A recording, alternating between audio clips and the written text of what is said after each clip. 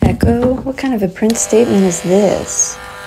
Ooh, fractals. Fractals are patterns which repeat themselves infinitely, often defined by simple rules. I remember being fascinated by fractals ever since I first learned about them. I think I mostly like them because they just look cool. They're one of the few highly visual parts of math, and while I might know cognitively that an equation is satisfying, getting a glimpse of it helps drive home how impressive these abstractions can be.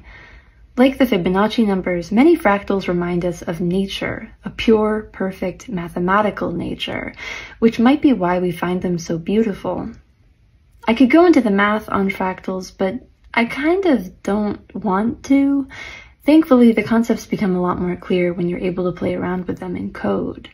To do that, we're using a module called Turtle, which was designed to introduce beginners to programming through drawing.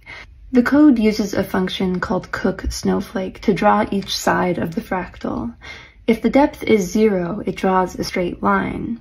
Otherwise, it divides the line into 3 segments, adds a bump in the middle, and repeats for smaller segments until all it has to draw is a line. I use a loop to draw 3 sides, creating the iconic snowflake shape.